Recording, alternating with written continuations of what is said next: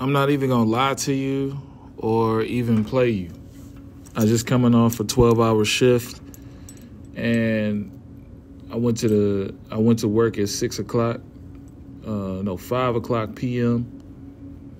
By the time I got to my computer, I signed in, I got my email. By the time I put the game on, I seen everybody was crowded around. I was like, what the hell is happening? And I see Aidan Hutchinson on the ground, and they talking about it's too gruesome to show. All I did was go to work. You know what I'm saying? And I ain't even gonna lie to you. When I seen the crowd around Aidan and I seen like the cart and all that stuff, I ain't even want to watch the game no more, bro. That's how much Aidan Hutchinson means to me. That's how much Aidan Hutchinson means to this team. I'm glad we got the win, but at what cost? It was a great cost, you know. It looks like a broken tibia. We're going to get into this more this week. I just felt like I owe it to y'all to actually make a video about it. You know, I knew it was going to be some bullshit, but I think Lions fans, especially myself, I can speak for myself, I would rather lose this game on some bullshit than lose Aidan Hutchinson. I would rather lose this game on some technicality, some Dallas magic. And I'm so happy that Jared Goff and the team and everybody kind of came with him and supported him. I even seen Micah Parsons, all them guys over there, man. You know, gladiators in the game support Aidan Hutchinson. But I feel like on this roster, I don't see nobody that can fill his shoes.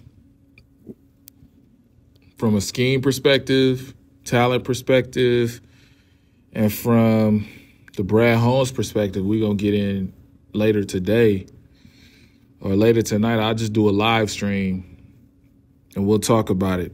But I ain't even want to watch the game no more.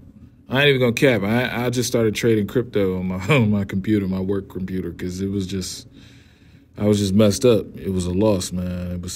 The Lions got the win. It was a great win. 47-9. We embarrassed them. Best team in the league. When national eyes is on you, you get national prizes. But this right here, man. Prayers is with Aidan, man. I'm going to have more details tonight. I'm just coming off a 12-hour shift. So when I wake up, have more details, I'll go live and we'll talk about it. I know for a fact this is going to be something I gotta delve into a lot more. We'll see about recovery time, everything. As I look at it from the outside looking in, there's 3 ways we can go about it. We can go about it from a scheme perspective. We can go about it from a player perspective. And we're going to go about it from a GM perspective of how do we replace this all-star production. And that'll be my next video. But I'm just gonna mourn this loss, man. And just glad he's okay, and they got a plan for him to get better. And we'll see you next season, big dog. Rest up, man. Love you.